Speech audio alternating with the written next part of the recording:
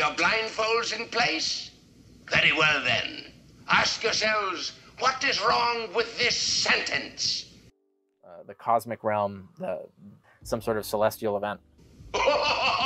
So today I want to tell you 3 reasons why I'm a mythicist and think that Jesus probably didn't exist. First, I want to introduce you to Philo of Alexandria. He is a 1st century Jew that was writing before Jesus supposedly pimp-walked around Judea. He is important to the mythicist position because he is a prime example of a Jew that believed in a pre-existent celestial being named Jesus. I'm actually not trying to pick on John here. I think John's a good dude. I think you should subscribe to his channel, Godless Engineer. But I think he's mistaken on Carrier.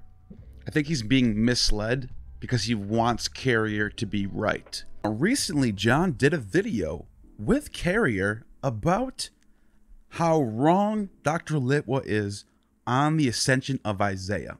And he called Dr. Litwa a liar and incompetent, which is a pretty hefty charge if you're going to call someone that and not show anybody why. And in this video, Carrier just simply says he's wrong, says all the scholars agree with me, and I can't believe he didn't look at the scholarship. But it turns out when you actually do look into the scholarship, Litwa was the one that was reading what the scholarship says. Carrier is just using wild speculation. And I'm going to demonstrate that. I'm going to show you why Carrier is the one who just uses wild speculation, ignores the context, ignores the scholarship, and everybody who disagrees with him is secretly an apologist. They're believers, they're not to be trusted, and there's a giant cabal of apologists that are running academia. And they're all out to get Carrier. And Carrier, everyone knows Carrier's book is true. They don't want you to read it. That's why they don't actually engage with the material. They don't look at the scholarship. You hear this a lot of time from all these people. But that's not the case. People do engage with the material. He gets nasty with them. People who he was friends with, he, calls incompetent. He falsely quotes Dr. Ehrman, saying that Ehrman was saying he was incompetent, but that's not the case. Ehrman doesn't say anything like that, and if you ask him for a source, he'll just direct you to one of his blogs about Ehrman, where he paraphrases what Ehrman says, and it's just not there. So there's a lot of misleading stuff. It reminds me of Ralph Ellis. If you go to a Ralph Ellis Facebook post, he's whining about scholars, how they don't listen to him, and how they don't give him credit, and everyone's copying Ralph, and they're all against Ralph. The academia, his big cabal against Ralph, and they both use the same sort of methodology in the sense that he doesn't give you the full picture. He takes things out of context. He has wild speculation based off speculation. That's oftentimes based off speculation. And for one of those dominoes to fall, the whole thing falls. The martyrdom and ascension of Isaiah, there's a lot of misinformation out there. But this is a fairly easy, accessible text, and I'll just kind of help your viewers know the resources. So now, this is what Carrier does throughout this entire 2-hour video, is he just laughs and says, that is not true. And then John just picks up on his signals and just laughs along as if they're checking something. And he literally just said, this is very accessible work. Carrier said, that's not true. I'm holding in my hand right now James Charlesworth, pseudepigrapha. This is standardized text. This is what you would get in college. It has all the manuscript evidence for the ascension of Isaiah in here. Everything Litwa is saying is based on the scholarship, and it's based on what's in here. Carrier is just making shit up and just speculating what sounds better for mythicism. And I just think it's funny how they're charging him with being a liar and not knowing the scholarship, and he's blatantly lying right in your face. James Charlesworth, whom I know you've had on the show, has this 2-volume set on the Old Testament pseudepigrapha, and that's easily accessible. Sorry to interrupt, but isn't Charlesworth the guy that you had that really irrational conversation with on History Valley one time? Oh, this is a different person. Oh, different? Okay. Wait, go back. Let me make sure. We could be talking about a different book. Hold on. That is Charles. No, it is the guy. Yeah, that is the crazy guy who thinks Lazarus can't have written the Gospel of John because resurrected people can't run fast. Yes. That's James Charles. Yeah. All right. Now, when I saw this right here, my mind was literally blown that they would call someone like Charlesworth a crank. Awarded Outstanding Educator of America in 1975, Frank Moore Cross Award, Duke Graduate School PhD, Director of the Dead Sea Scrolls Project at Princeton Theological Seminary. This is what I mean by fringe and mainstream established, like, high-level scholarship. Like people like Charlesworth, Litwa, people like Tony Burke, people like John Kloppenborg, Celine Lilly. These people are translating texts and putting together texts that are like that are becoming standardized for college level courses. Carrier's writing fringe books that are like Ralph Ellis level conspiracy level shit. And for him to call this person crazy, Charlesworth doesn't agree with Carrier. So he's crazy, he's fringe. He's a believer, he can't be trusted. And it reminds me of when I used to go to church and the pastor would say the same thing about academia that Carrier's saying. So you have academia in the middle. On this side, on this far edge, you have these fundamentalist Christians who say academia are a bunch of liberal atheists. They can't be trusted. Bart Ehrman, oh my God, Bart Ehrman's the worst. He's from the devil. You know, Litwa's from the devil. We should fire Litwa. And then on the other side on the spectrum, you have mythicists who say, oh, academia, they're a bunch of fundamentalist Christians. Huh, they believe Jesus existed. Oh my God, they're a bunch of apologists. And so they poison the well. It doesn't matter who the person is, how established they are. They could be from Princeton, they could be from Yale, they could be from Harvard, they can be the top of the line, greatest of all time, translating manuscripts every single day from Greek, from Coptic, from Syriac, and doing the most work humanly possible. And they're incompetent, and they're a liar because they don't believe Carrier. So the next little section that I have, it's going to repeat a little bit because it's going to be the whole, mythicists just don't like this portion or whatever, or just don't like it. John skips ahead, and I go, wait a minute, what is he skipping? And the part that he skipped is literally the part that Litwa says mythicists just want to delete. Like, you can't make this shit up. Now, the reason why some want to portray the Ascension of Isaiah as a highly doctored and inconsistent text full of interpolations and errors is because there's some parts of the Ascension of Isaiah that they don't like. It's so ironic. And the last thing I want to say about the Ascension of Isaiah things, I got bigger fish to fry with Carrier than this. Carrier claims in this clip right here, we can't use it very strongly as evidence. And so on the historicity of Jesus, I use it very weakly. It has almost no effect on the probability. He says the Ascension of Isaiah is not a big deal to him. Page 36 to 48, page 141, page 180, page 182 to 83, page 187, page 192, page 194, page 214, page 276, page 319, page 321 to 23, page 330, page 351, page 357. You guys get the picture, right? 40 pages in his book mentions the Ascension of Isaiah. So if this is not central to mythicism, I don't know what is.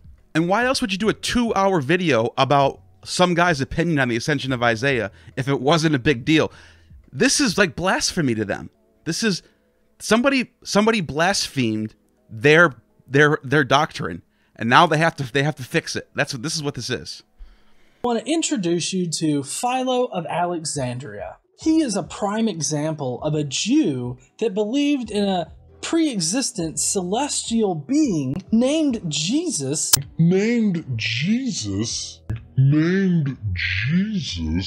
Philo of Alexandria, he wrote in the 20s to 40s AD, so roughly shortly before Paul, shortly before Christianity, or coterminous with it. He was a Jewish theologian, in fact, one of the most respected of his era. he attests in his writings that, and I cite all of the passages in my book on the historicity of Jesus, he attests that in fact there was a pre-Christian Jewish belief in a celestial being actually named Jesus. He actually finds the character named Jesus in Zechariah 6, and he says that this being actually is a celestial being, not a man in history, unlike the verse as it was originally intended. So he tells us this, that there was a pre-Christian Jewish belief in a celestial being named Jesus. In a celestial being named Jesus. Celestial being named Jesus. Who was, and he says, these are all the attributes of this pre-Christian Jesus in outer space. He was the firstborn son of God. Who was the firstborn son of God. He was the celestial image of God. The celestial image of God. He was God's agent of creation. God's agent of creation. And he was God's celestial high priest. And God's celestial high priest. Now the curious thing is, in our earliest writings for Christians, this is exactly the Jesus they're talking about. All of these attributes are assigned to their Jesus. Now Carrier has listed in his sources Philo, Confusion of Tongues, 62 to 63. And here's what the text actually says. I have also heard of one of the companions of Moses having uttered such a speech as this: Behold a man whose name is the East. A very novel appellation indeed, if you consider it is spoken of a man who is compounded of body and soul. But if you look upon it as applied to that incorporeal being who in no respect differs from the divine image, you will then agree that the name of the East has been given to him with great felicity, for the Father of the universe has caused him to spring up as the eldest son, whom in another passage he calls the firstborn, who is thus born, imitating the ways of his father. He has formed such and such species, looking to his archetypal patterns. Now, there was no Jesus in that passage, so what is he talking about? Well, I know what he's talking about. Before we even get to that, he has two other sources listed. Let's see if there's any Jesus in there. 146 to 47 says, And even if there be not as yet one who is worthy to be called a son of God, nevertheless, let him labor earnestly to be adorned according to his firstborn word, Logos, the eldest of his angels, as the great archangel of many names, and that could have been Jesus right there, for he is called the authority and the name of God, and the Word, and the man according to God's image, and he who sees Israel. For which reason I was induced a little while ago to praise the principles of those who said, We are all one man's sons. Even if we are not yet suitable to be called the sons of God, still we may be deserved to be called the children of this eternal image, of his most sacred word, for the image of God is his most ancient word, or Logos. Now, once again, that's his second source out of the three he gives. There's no angel named Jesus. There's an angel. There's a firstborn of God. There is a celestial image. But nobody's denying that Philo's theology is being heavily drawn from. In fact, Philo's not even the one who came up with this stuff. This goes back from the beginning when the Septuagint was translated. Aristobulus of Alexandria has ideas similar to this.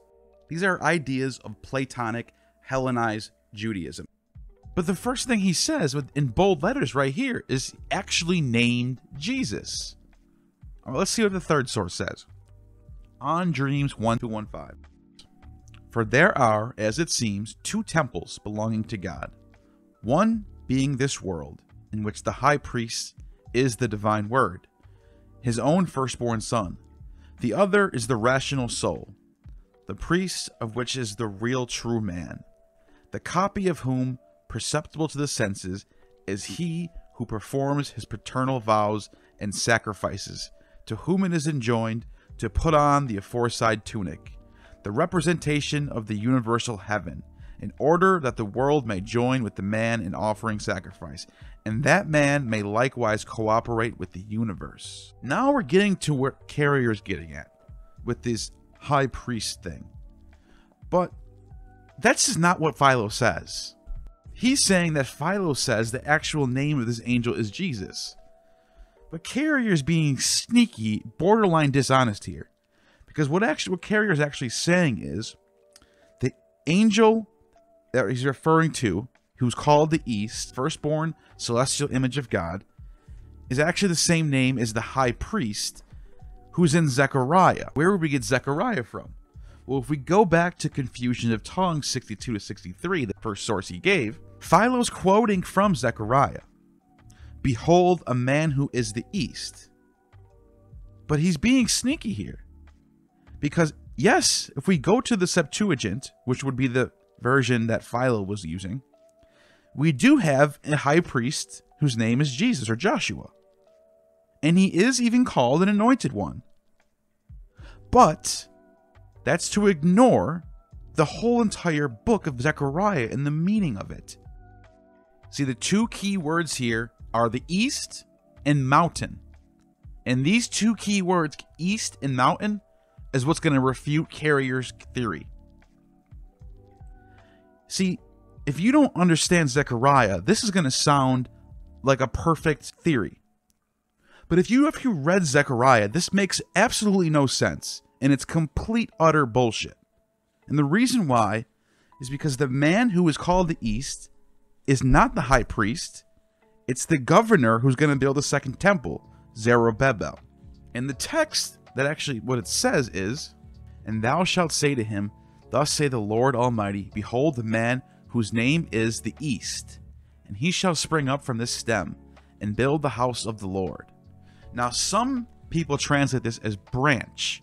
So what Carrier has done, and other mythicists have done, is they said, oh look, the word branch in Hebrew is netzar. But the Hebrew version of Zechariah doesn't use the word netzar. It uses the word zima. So that falls apart too. The whole Nazarene thing, coming from the term netzar, being a title of Davidic line, Nazorian, it's completely made up, baseless, doesn't exist in any of the sources. Tons of mythicists who don't think Nazareth even exists. And all you have to do is go to Pliny the Elder, who's writing in the 50s, 60s, and 70s, who literally mentions Nazareth, and he even tells you where it is, and it lines up exactly where the Bible says it is. He says the Tetrarch of the Nazarenes is in Kol, Syria, extra biblical source for Nazareth, meaning the whole branch thing is just complete nonsense. Now, to be fair to Carrier, Jesus, son of Jehozadak, he is an anointed one. If you actually read Zechariah and Haggai, and we know Philo knows about Haggai because he mentions it multiple times throughout his works. Zechariah and Haggai, the two prophets during the time of the Second Temple building, mention that there are two anointed ones. And one of them is a plain, and the other one is a mountain. Zerubbabel is the mountain, and it says, Joshua, you are but a plain to the mountain Zerubbabel. Meaning Zerubbabel will have a rough, tougher time compared to the easy, laid-back time of the high priesthood. Zerubbabel, whose name literally means seated in Babylon, is coming from Babylon, coming from the east. Now, this is important because what Philo's talking about is not Joshua the high priest. He's talking about the prophecy from the book of Numbers, in particular 23:7 and 24:17. And that's why he says, I also have heard one of the companions of Moses uttered such a speech as this, behold a man who is the east. The real source of this quote is from Numbers 23:7. And here's what it says. And Balaam lifted up an oracle, saying, Balak brought me from Aram, the king of Moab, from the mountains of the east. This is such an important part right here. Mountains of the east. And Numbers 24:17 says, I see him, but now I behold him, but not near. A star will come forth from Jacob, A scepter will arise from Israel. He will crush the Moab and strike down the sons of Sheth. This is originally where the Star of the East comes from. Now, that's not to say that Christians use this for their theology of Jesus. But you can't say this is what Philo meant. The last verse of Haggai says, "On that day, says the Lord of hosts, I will take you, Zerubbabel, son of Shealtiel, my servant. I will set you as a signet ring, for I have chosen you, says the Lord of hosts." And by the way, this angel is not Jesus or Zerubbabel, who Philo's even talking about. The incorporeal being that Philo's talking about is the angel that's speaking to Zechariah about Zerubbabel and Joshua. He doesn't even have a name. He's just the divine image of the Lord of hosts. And in Carrier's own source says he has many names. I've already demonstrated for you. He had plenty of opportunity to specify if that name was Jesus, and he doesn't. This is why you get the logos. He's the mouthpiece, like Hermes. Like Hermes is to Zeus, this angel, who's the Word, is the messenger of Yahweh. And every time somebody in the Old Testament is speaking to one of these angels, they're talking to the Word of Yahweh. I think this is pretty clear at this point.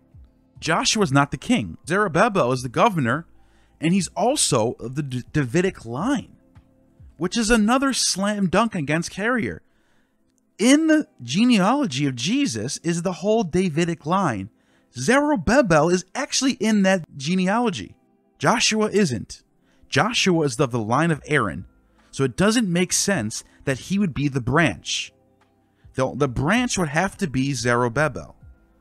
In the book called On the Change of Names, chapter 21, he talks about the name Joshua, as he does talk about other names as well. He says about the name Joshua, Moses changes the name of Hosea into that of Joshua, displaying by his new name distinctive qualities of his character. For the name Hosea is interpreted, what sort of person is this? But Joshua means salvation of the Lord, being the name of the most excellent possible character, for the habits are better with respect to those persons who are of such qualities from being influenced by them. It would make a lot more sense right here for Philo just to say Jesus, Joshua, the name of the Logos, the name of the angel of Yahweh who is inheriting the kingdom of heaven. But he doesn't say that. He just talks about a name of a person and what the name means. That would have been the perfect time for Philo to specify who the name of this angel is. But he doesn't say that. We're only left to conclude that this is not the name of the angel. So not only is there not literally an angel named Jesus in Philo, like Carrier says, but even if you follow along his crazy reasoning of why he said that, even that falls apart. So there's no Jesus in Philo, and there's no pre-existing Jesus angel that predates Christianity. It doesn't exist. I consider this a blatant lie. Now, for somebody who has a quote that says any idea that has to be defended with outright lies is almost certainly false, it's kind of ironic after what we just figured out, don't you think? I mean, John's first thing off the bat for the 3 reasons why he's a mythicist. So today I want to tell you 3 reasons why I'm a mythicist being named Jesus. Number 1 reason off the bat is because of this angel named Jesus in Philo. Now, if a Christian found out that Jesus didn't exist, would they still be a Christian? On the flip side of that, John or Joel finding out that this Jesus angel didn't exist, are you still a mythicist? Probably are. And listen, I'll just level with you right now. Is mythicism possible? Absolutely it is. I think it's a plausible position to have. The evidence is terrible. There's no physical evidence. There's no first-hand accounts. And we only know for certain a few minor things. And so I'm going with what's the most likely thing. I'm going with what the experts tell me. And that is that there probably was a guy who got crucified. Now, the last thing he says about this particular topic is he goes into another blatant lie. I was going to say misleading, misinformation, but this is actually a blatant lie. He's choosing a certain passage in Zechariah that appears to look favorable for his hypothesis. But with all the things I just told you about Zechariah and Haggai, it doesn't make sense anymore. You'll see why. Because in his book, he tries to say the translation of the Septuagint reads, "You shall make crowns and set them upon the head of Jesus, the Son of Jehovah the righteous, the high priest, and say to him, Thus the Almighty Lord, behold the man whose name is rising. And he shall rise up from his place below, and shall build the house of the Lord, and receive power, and sit and rule upon the throne." That's not what the Septuagint actually says.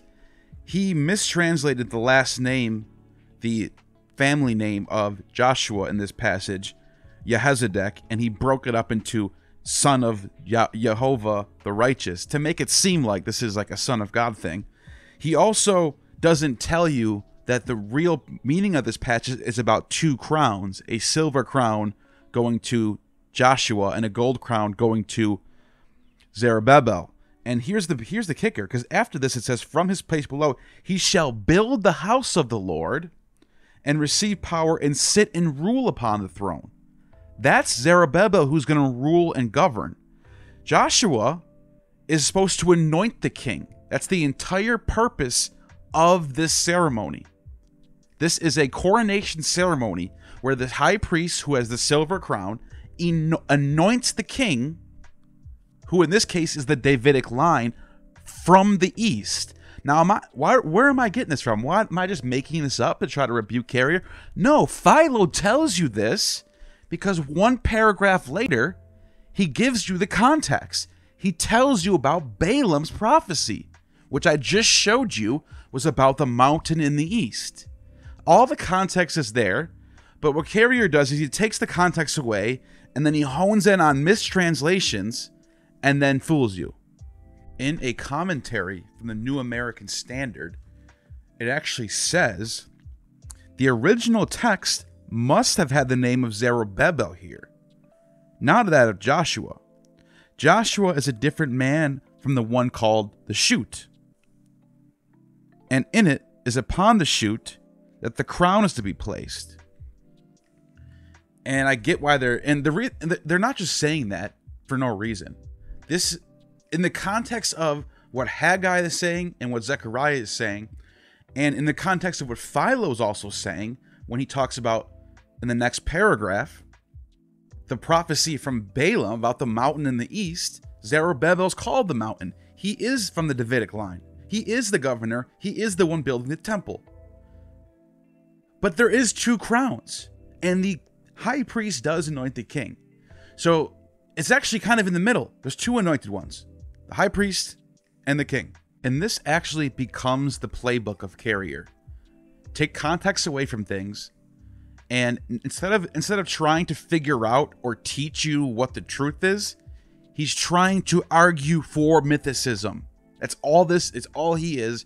He's the polar opposite of what a Christian is, a Christian fundamentalist. They don't care what the truth is. They don't care what the actual facts are. They're not trying to actually learn about stuff. They're just arguing for Christianity. This is what mythicism does.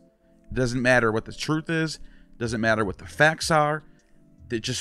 Is there any way we can twist this stuff to make it look like mythicism is true? And find all the outs possible. Once more, we interrupt your regularly scheduled program. This is the Joker speaking from his secret hideout. I have an amusing message for the directors of the Gotham steamship lines.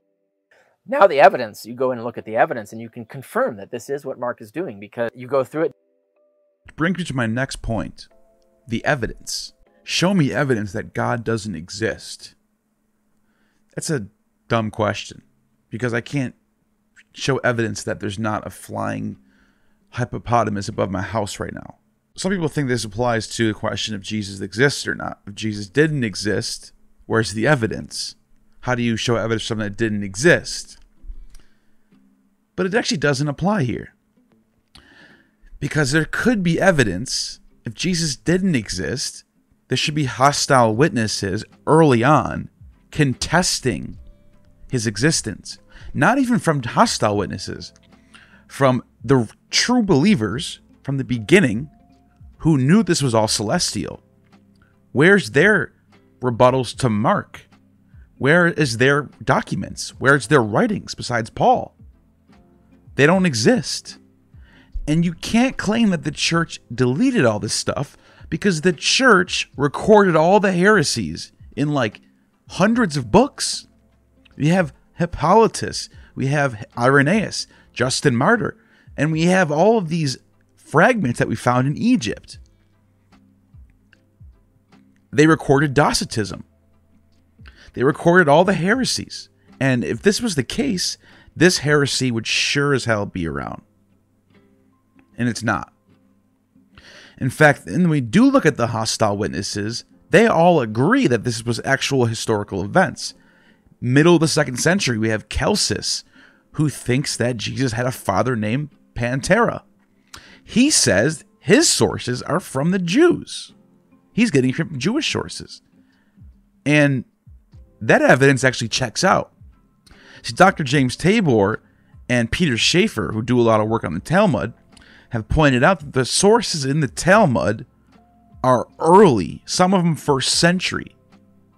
And mythicists do not like to talk about the Talmud because there's evidence in there for a historical Jesus. So what they do is they swat it away by saying, oh, it's a late source and it's unreliable. But there's a lot in there that we can look at that gives us some information. The trial says in Sanhedrin 43a that a crier goes out before the condemned man. This indicates that it is only before him while he is being led to execution.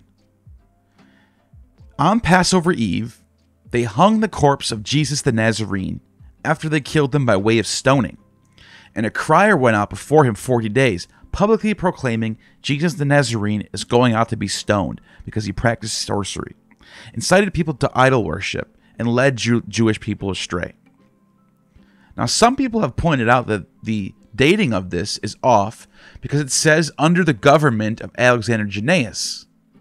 There's 3 explanations for this, and none of them are that this is a different Jesus, like Carrier will try to tell you. The odds, and Carrier is an odds guy, so he knows this. The odds of there being 2 Jesus of Nazareth who were hung on Passover Eve for leading Israel astray, whose mother was named Mary, 0% that there's 2 of those. Didn't happen. So we have to look at why they have that extra information there. It's like, you don't say if a murder happened, the person's dead. We know the murder happened. But our witness comes up and says it happened last week. But we know it didn't happen last week. We know it happened last night. That doesn't mean the murder didn't happen. You don't just stop investigating. So there's 3 explanations for this. One of them is Alexander Jannaeus is the one who set up the Sanhedrin. He's the one who passed down the government from the Maccabees into the next dynasty, the Roman Empire, the later soon to be Herodian dynasty, Antipater basically. And so you can argue that they're talking about the government Sanhedrin that was set up by Alexander Jannaeus. That's one explanation. Another explanation is they just got it wrong. The scribe just got it wrong. He just wrote the wrong thing in there. Plausible. And the third explanation, this is from some scholars that think the persecution was so bad in the Roman Empire that they had to sort of mask their text, and instead of saying that because they're talking shit about Jesus in here, and to sort of avoid being persecuted for that, they'll just say it's a different Jesus. That's plausible too. But by no chance is this a different Jesus of Nazareth. But this is not the only source in there about him. See, it talks about a man named Jacob from Kfar Sama, who's in Sepphoris, right next to Nazareth. Checks out. And it says the name of Jesus ben Pantera, and he was healing in his name. And it worked. So hostile witnesses giving him credit for someone working. But then after that person was survived from the snake bite that he was healed from, ended up dying anyway. So it's a kind of weird story. And that's from the Jerusalem Talmud, Shabbat 114.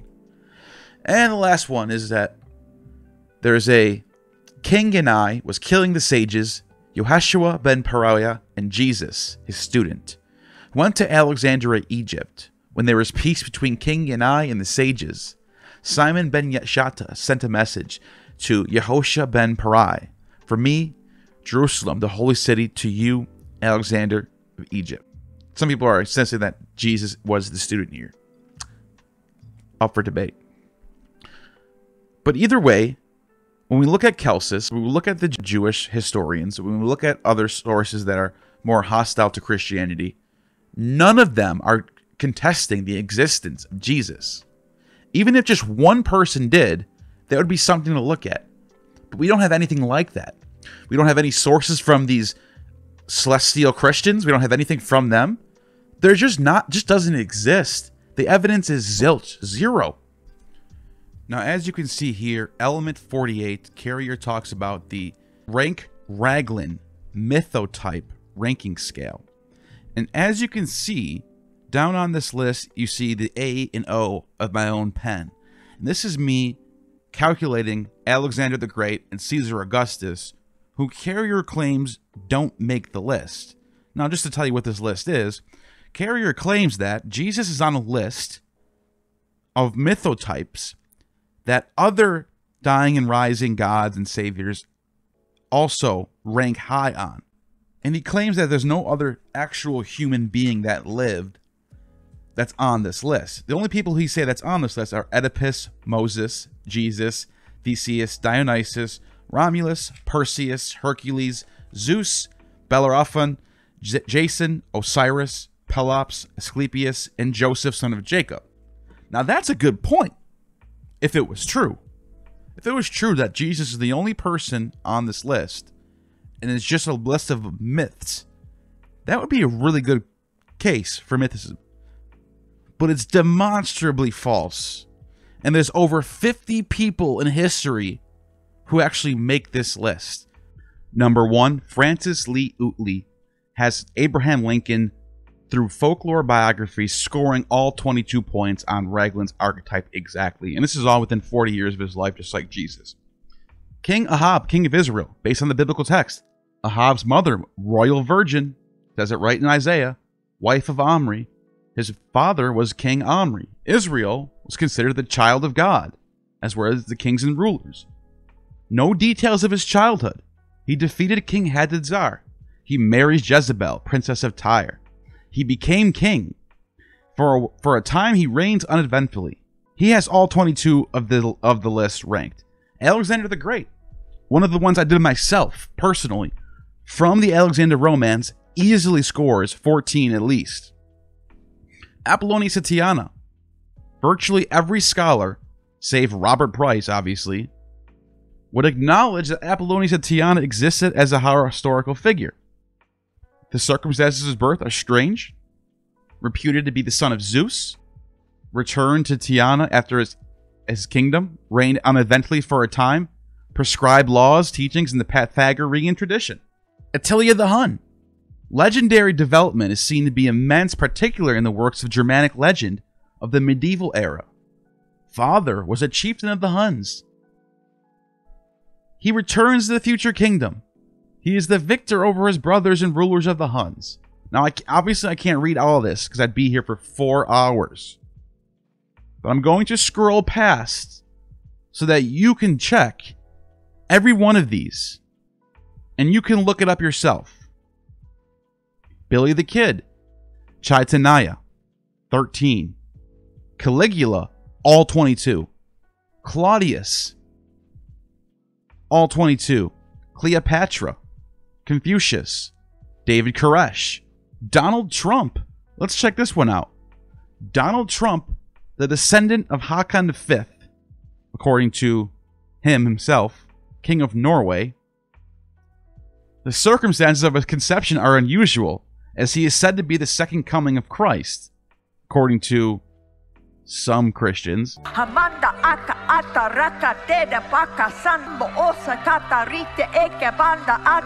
As the second Christ, he is the Son of God. And reaching manhood, he does go to his further kingdom, his future kingdom, the USA. He is hailed as king by some figures. For a time, he reigned without wars, natural catastrophes. He prescribes laws. He lost favor with his subjects, even with the GOP. He was driven from his home in New York City. And this is a good one. Now, there's some of these I might even argue against. I might not dogmatically just accept this just to be in spite of Carrier. But I just want you to look at these, because there's a lot of good points here. Elvis Presley, General Custer, Genghis Khan, George Washington. All the sources are listed here too. Haile Selassie, Henry V, Henry VI, Juan of Key, Joan of Arc, JFK, Julius Caesar, Lady Bauci, Lloyd Rael, Mithridates IV of Pontus. And this was a big one too that I had in my own notes, because he has a star that signifies his birth and everything. Nicholas II, the Tsar of Russia, Pythagoras, Sargon of Akkad, Shaka, King of Zulu, Siegfried Sigurd, Theodoric the Great. Remember, you can always pause this and take a look at it. Tiberius Caesar, number 37. Vasilevsky, Wen of Jin, William Wallace, Zedekiah, Napoleon. Let's check this one out. Napoleon is said was born low noble, minor royalty woman, and his family was further descended from King Charlemagne. Was his conception mysterious? Consider that Napoleon was in fact divinized. He was also anointed by the Pope, by the way.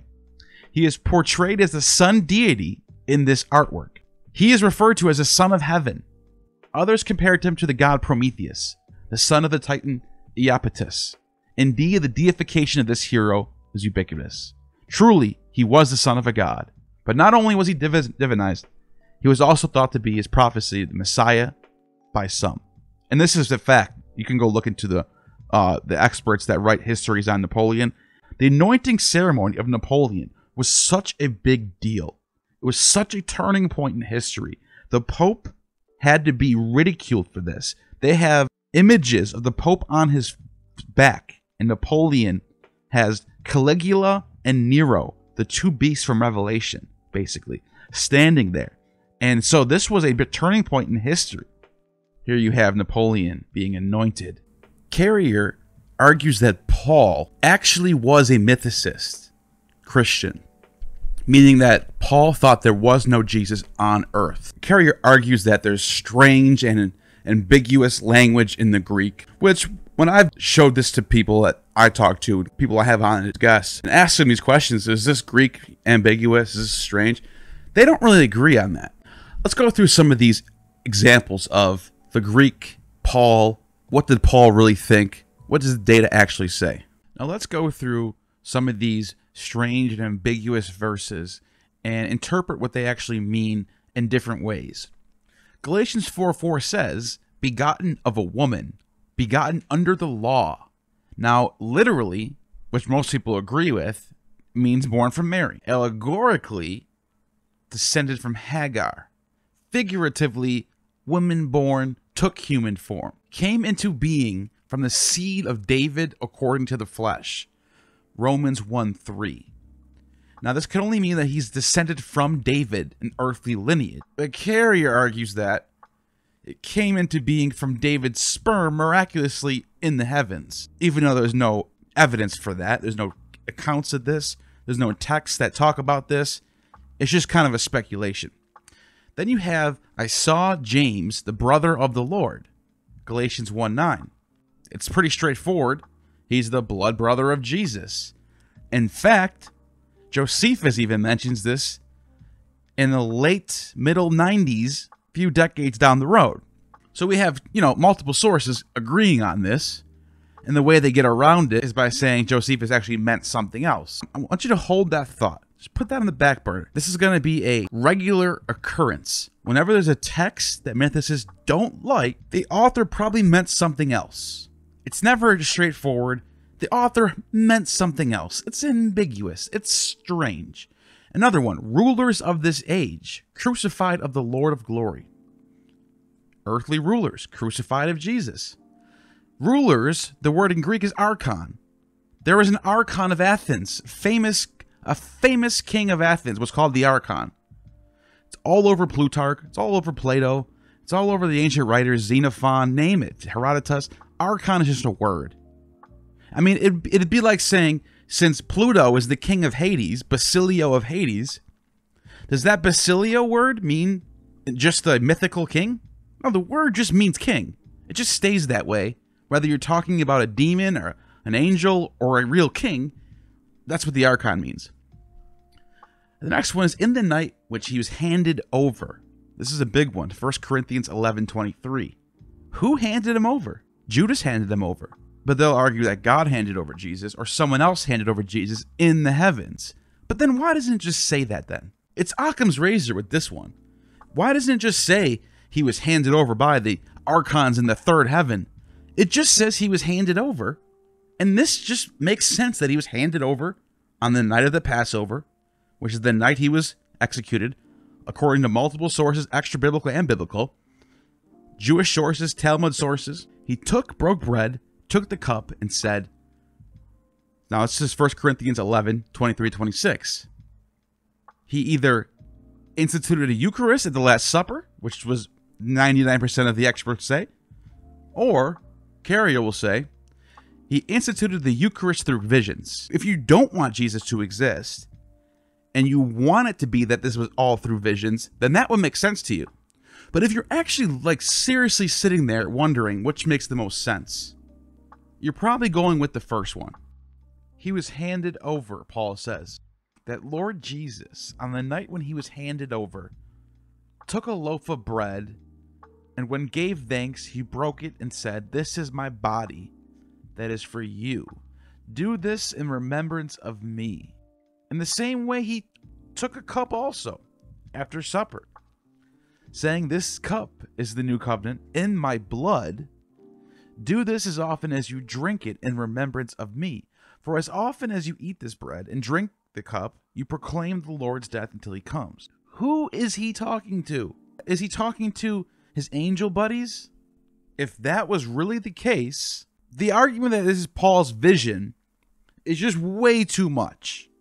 Paul's getting a vision to stop persecuting Christians. That's Paul's vision.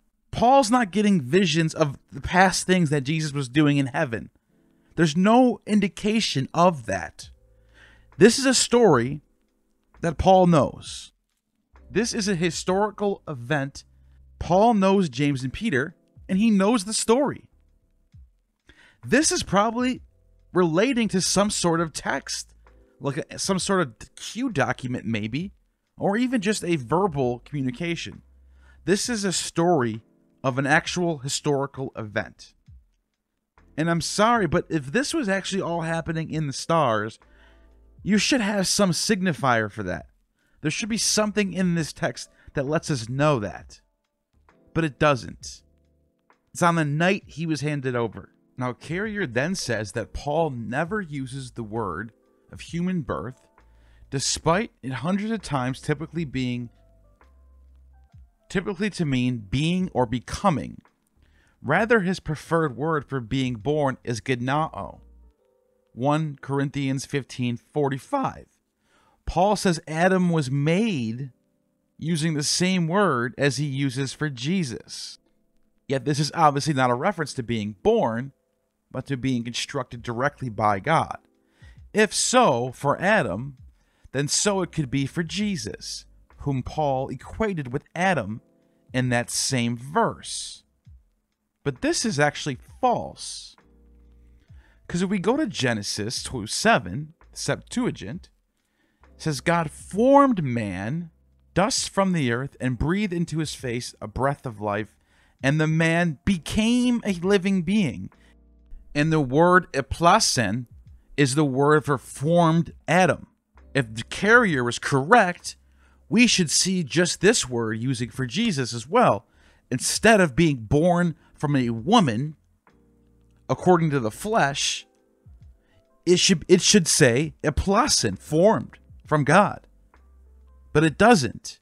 And now let's get to the second part. Egeneto Because this is the only most standard common word for become or birth in the ancient Greek world. Here are the examples of this word being used for just regular human births. In fact, the root word for geno, generate, give birth, create, it has so many different ways to use it. There's so many different variations of this word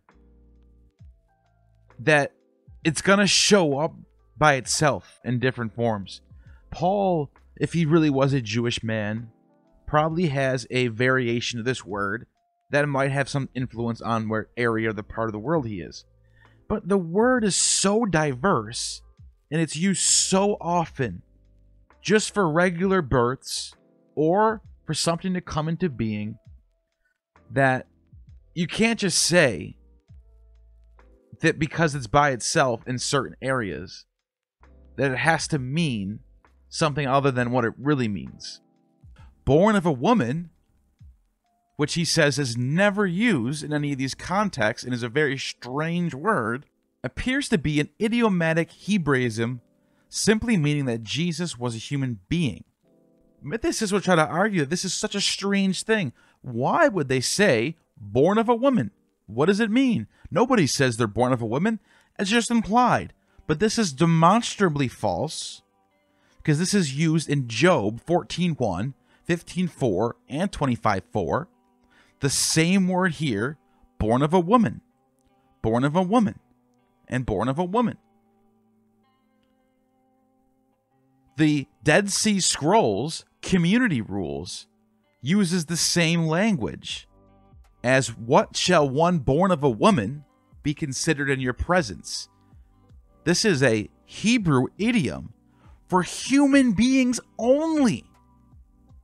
It's actually like a slam dunk on mythicism, because it even says in the bottom, what is the spirit of flesh? And this is the Dead Sea Scrolls. This is first century Jews. This is right up the Christian world. And I want to point out that the word sarx, flesh, is a key Pauline theological term referring essentially to human existence, with emphasis on transitory, weak, frail nature of that existence.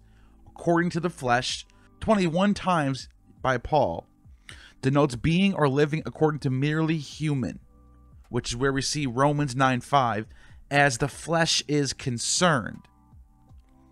The Messiah, which Paul is talking about, only in respect to the relationship which is strictly narrowly human. Which brings me to another point, is the Messiah was always supposed to be human. This is why Philo never talks about the angel being the Messiah. The Messiah is strictly human. Nobody would be called Messiah unless they were human to begin with.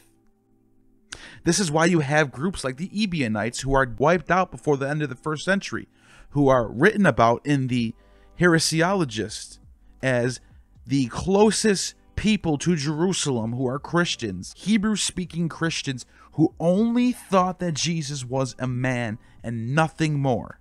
If Carrier was correct, you would see none of this. The Ebionites would all be mythicists, and Philo would already have a Messiah angel. Paul always differentiates the Lord Jesus to the God the Father. There's a complete difference in Paul's letters. And this is why you see the opposite of what Carrier's arguing. You see the opposite of euhemerization. With the euhemerization, you start off with a God, usually for hundreds of years, and then they sort of get like pinned into history. With this case, you look at Mark, the first gospel, it's sort of coming off of what we see in Paul. Now, Paul's logos is pre-existent, but Jesus as a human is just a man. And we see this in other early Christian theologies, such as the Carpocratians and Valentinians, where Jesus had to attain a level of apotheosis to become the Logos, to become the divine intellect of God that was always eternal. And so Mark starts off with just the man, And as you go through Luke and Matthew, he gets more and more divine. By the time he gets to the latest gospel, he's completely God. He's one with God. And Paul's theology is not lined up word for word with Philo's. John's is. So the Christians, by the time John gets written, are using Philo's theology to build their theology. And they're building off what Paul started. But Paul is in no way the same as Philo. It's not to say that he's not close. Of course that's the case. But he's like that in Mark too. And that is a progression over time. The Messiah was a chosen human, anointed by God. Christianity took it to another level as time went on. And you can see in Paul, he always separates Lord Jesus Christ the Messiah from Theos, God. He doesn't actually call Jesus Theos, God. Paul says in Galatians that his gospel is not from human origin. And he's only saying that because he did not meet Jesus like Cephas and James did. He got his from a revelation. And so he's saying his gospel is not like their gospel that's human in origin. His is from the divine revelation. Because then you see in Galatians 1:18-24, he tells you this. Then after 3 years, I did go up to Jerusalem to visit Cephas and stayed with him for 15 days. But I did not see another of the apostles, except James, the brother of the Lord. He talks about the promises were spoken to Abraham and his descendant. Scripture does not say, and to descendants, referring to many, but to one, and to your descendant, who is Christ. What I'm saying is this: the law that came 430 years later does not cancel a covenant previously ratified by God, so as to invalidate the promise. For if the inheritance is based on the law, it is no longer based on the promise, but God graciously gave it to Abraham through the promise. It was not added because of transgressions until the arrival of the descendant. Who is the descendant? Abraham, David, Jesus. And Paul cannot be any more clear here in Romans 1:15. Has came from the seed of David according to the flesh, who has appointed to be Son of God in power, according to the Spirit of holiness, from the resurrection of the dead. That is just the clearest you're going to get. Unless you want this to be ambiguous, unless you don't want this to be clear, you can make it, tell yourself, make it sound however you want to sound. But the rest of us in the normal world understand this, what this means. You gonna get him drunk?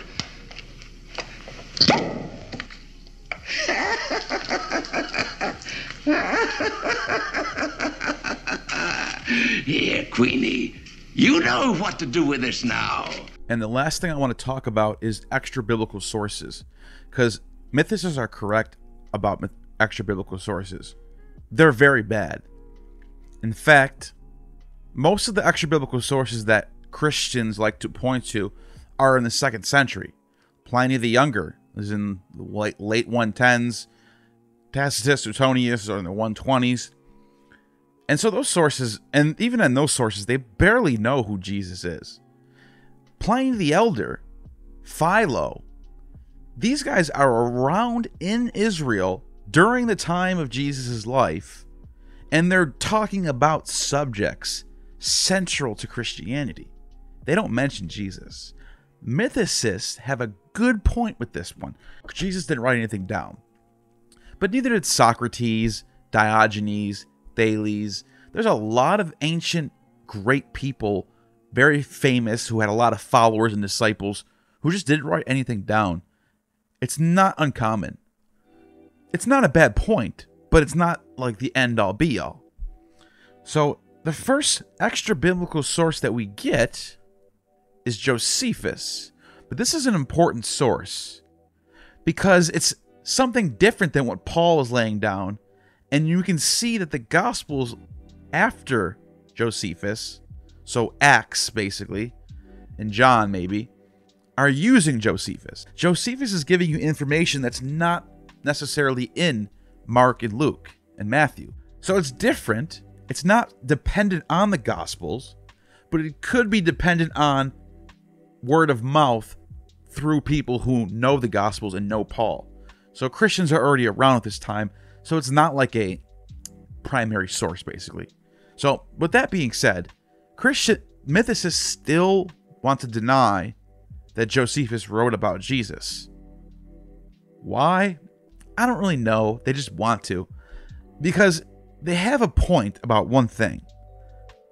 The first passage about Jesus in Josephus in book 18 is completely fudged, doctored, and interpolated to a high degree. Borderline forgery. But there's a reason why scholars know that there's something of kernel of truth there. And there's two things that I refute from mythicists. Mythicists will claim that this passage has no belonging in this chapter. But that's false. Because book 18 starts off about Pontius Pilate and the calamities that happened under the Jews during his time. Jesus died by Pontius Pilate, so of course he would be in that section. He actually fits perfectly in there. And the paragraph after the story about Jesus starts off with, and also at this time, the first event that actually happens in this book is this a story about Jesus. So there wouldn't be a, and after this, it would just start off that way. So the language is indicating that something is there. But the biggest reason of all is that he's also mentioned again in book 20. In book 20, he talks about the brother, James, who was stoned by the Sanhedrin, who was the brother of the Christ. And this story cannot be interpolated because it's so central to the chapter in the book that if you take it out, nothing makes sense anymore. So instead of claiming this is an interpolation, Carrier just plays a bunch of speculative games and says what they meant to say was this is Jesus ben Damnius. And so Jesus ben Damnius is a character who comes a paragraph later, who gets the high priesthood, and this is where scholars are calling him out as just making shit up, because this does not fit. And here's the reason why.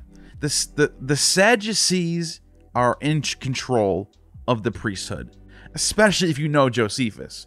The high priesthood only goes to a handful of people that are alive. There are people in waiting who are looking at that high priesthood probably more than we look at the president right now. So it's not just going to some random guy they feel bad for. It's going to somebody who's ordained, who's in the Levites, who's in the temple, who's already knows the situation. And the brother of James is not the guy. James is not in that family. And if he was in that family, if he was in that network, Josephus would have just said it. At the end of the chapter, Josephus easily could have said, and this is what we're paid for the death of James. But he doesn't say that. So it just doesn't make sense. Logically doesn't make sense. It only makes sense if you want the Christ to be taken out of the story. If you don't want Jesus to be in the story, this story makes perfect sense. And of course you're going to go with it. In fact, look at the response from Dennis MacDonald when he hears this. And keep in mind, Dennis MacDonald is not an apologist who's sucking up to the church. This is a guy who's been on Pine Creek's channel.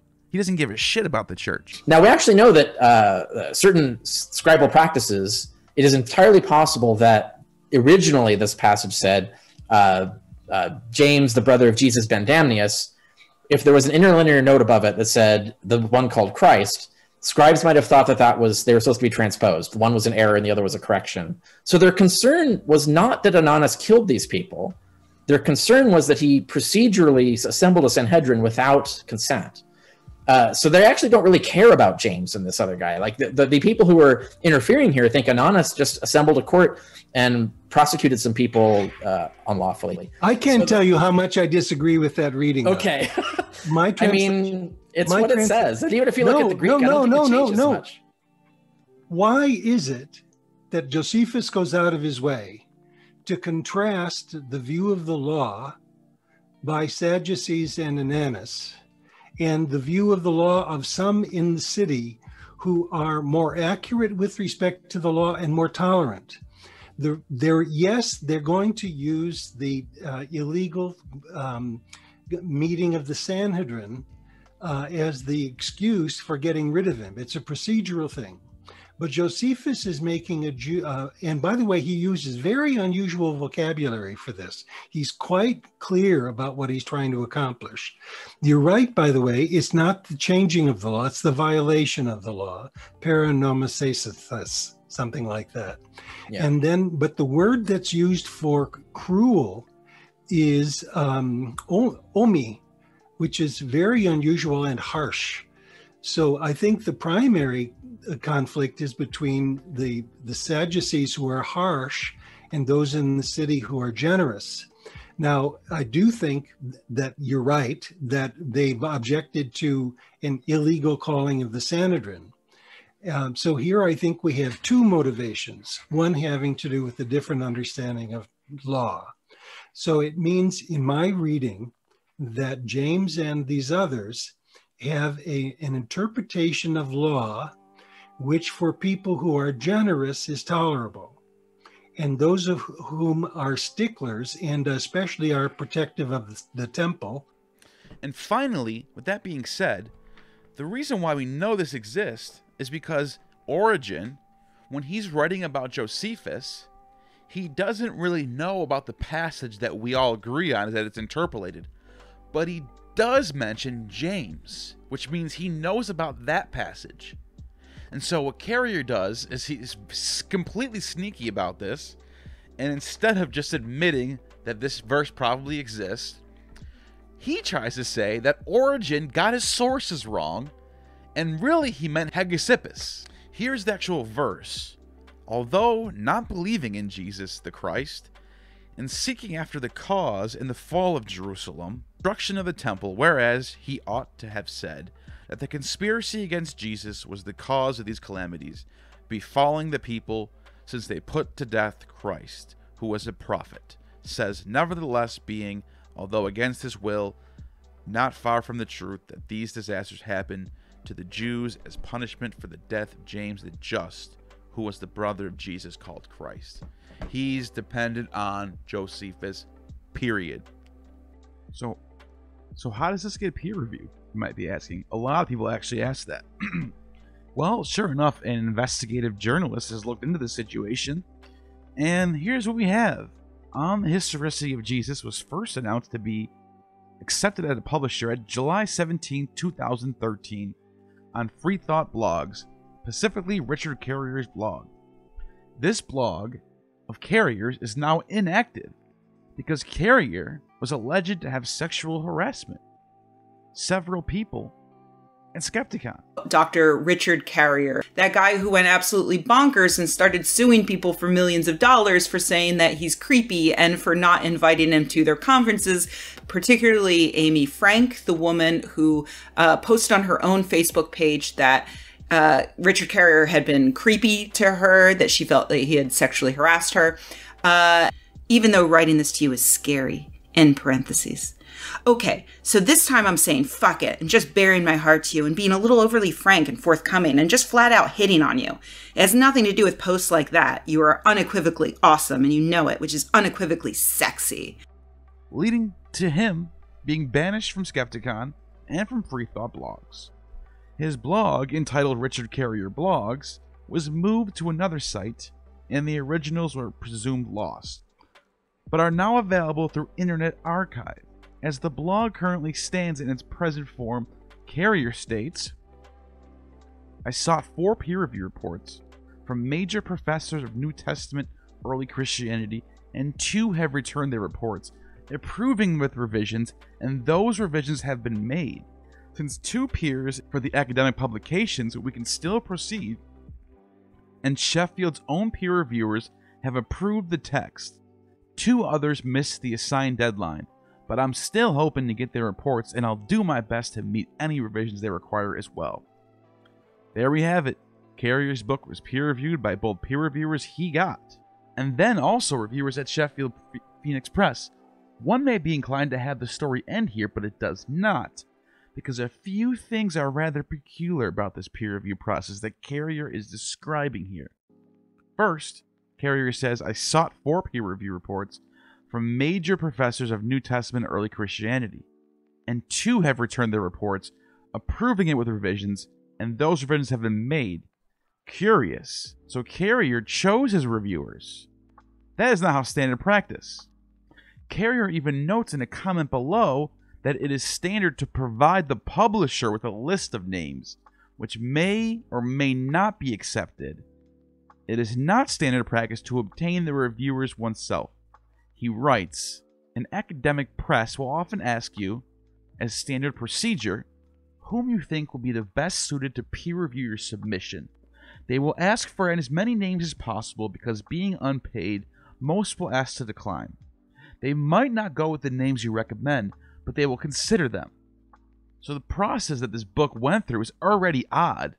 Of course, maybe he suggested these names before he got the reviews, but then he outright says in the comments that this happened before he even got the publisher.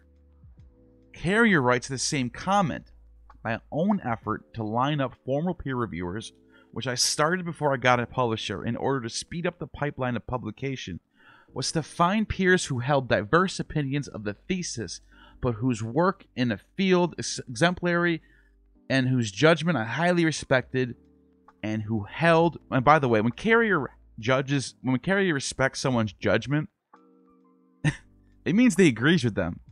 Because he trashes everyone else who he doesn't agree with. So that's kind of odd. Anyways, and who held rankings professorships in the field. Before reading the manuscript, one was sympathetic to the thesis, one was undecided as to its merits, and 2 others were actively opposed to the thesis, but not irrationally. So Carrier began finding reviewers before he had a publisher, and he had made sure that the 4 that he got were not irrationally opposed to his thesis. In short, he chose those who would be most sympathetic even if they had opposed him ultimately by his own admission. In fact, in another post, he makes this clear. He chose his reviewers pre-vet his manuscript. It's important to note that this clarification, Sheffield Phoenix selected its own peer reviewers to vet my book, as they do all academic treatises they publish. That's the entire point of an academic press. This was after I also submitted peer review reports from multiple prominent professors of biblical studies. I had to pre-vet my manuscript to ensure it would pass any peer review a publisher engaged. So Carrier, by his own admission, did not go through the double-blinded peer review with reviewers, but still, there were Sheffield Phoenix's own peer reviews as well, right? Well, here's where things get really interesting. In Carrier's original announcement on Free Thought Blogs, accessed via Internet Archive, Carrier wrote, I sought 4 peer reviewers reports from major professors of New Testament or early Christianity, and 2 have returned their reports, approving with revisions, and those revisions have been made. Since 2 peers in the standard number for the academic publications, we can proceed. 2 others missed the deadline, but I'm still hoping to get their reports, and I'll do my best to meet revisions they require. And I always wondered why Carrier, if he's such an Ivy League guy, such a Columbia PhD guy who always talks about how he's peer-reviewed, he's got a PhD, why didn't he go to Oxford? Why didn't he do what Bart Ehrman does, or David Litwood does? Go to Oxford, get the top of the line major league peer review study, and then nobody can talk shit after that. You want to know why he didn't go to Oxford? Because he would never have passed an Oxford peer review. That's not my own words. I've been told that by multiple people. Here's the notable absence in Carrier's original. In the original statement, Carrier never said that he got peer reviewers from Sheffield Phoenix Press. Furthermore, it should be noted that Carrier originally said that Sheffield Phoenix Press was the publishing house of the University of Sheffield, UK. But he later changed this to a publishing house at the University of Sheffield, UK. Instead, when it was pointed out, this statement was incorrect. So the original post has made a lot of things fishy. I did some checking through the Internet Archive, and the archive has snaps of the blog from the time that it was up until it was finally taken down. In a snapshot made October 20th, 2015, one finds that Richard Carrier had not yet made the alteration. However, January 2016, the post now includes the statement about Sheffield's own peer reviewers. So why is it, for 2 years, Carrier never included this comment, but then between October and January 2015 and 16, he then alters his post to include this? Well, in 2015, we began getting discussion on the fact that Carrier never really got a peer-reviewed book, but a pal-reviewed one. The website Post Flaviana specifically began investigating this and noted this was not typical peer review at all. So what happened? Carrier altered the text of his post in 2016, and later he responded to Post Flaviana and specifically used the quite real interpolation into the text to argue that Post Flaviana ignored what he said, when in reality that section did not exist in the earliest version. Carrier replied to their accusations by quoting this altered text. I sought 4 peer review reports from major professors of the New Testament or early Christianity, and 2 have returned their reports approving with revisions, and those revisions have been made. Since 2 peer reviewers is the standard number for academic publications, we can proceed, and Sheffield's own peer reviewers have approved the text. 2 others missed the assigned deadline, but I'm still hoping to get their reports, and I'll do my best to meet any revisions they require as well. Now, why would anyone have to edit this post? Why would you ever edit a post about your peer review? Why don't you just put a new one up or something? Why would you go back to the old one and edit it? That is very... I'm not gonna lie. This is based off a private investigation. This is not like I can prove this, but he's got a point here. This is some weird shit going on. Some weird shit going on. And so he tried to email Sheffield and got this response. Can you briefly describe the peer review process that Richard Carrier on the History of Jesus went through? Was the peer review process part of the decision to whether to publish? And got this reply. We can assure anyone who asks that all our books are peer reviewed before being accepted, but we cannot undertake the process to describe the process just to any person who asks us to do so. You know, another person doing some work as well was in a chat. This is what they told me, so this is all allegedly, and Carrier should come forth and clear this up maybe. Allegedly, someone at Sheffield told them that this is the most scrutinized published book they have ever had in their entire history. It's their biggest stain on their credibility so far, and it's the biggest embarrassment Sheffield Phoenix has ever had. So if that's wrong, I would love for somebody to clarify that. And now, people of Gotham City, the moment you have all been waiting for. The grand finale, the climax of my performance, the zenith of my career. The unmasking of Batman and Robin, the boy wonder. Could this mean curtains? As the clown prince of crime, I decline.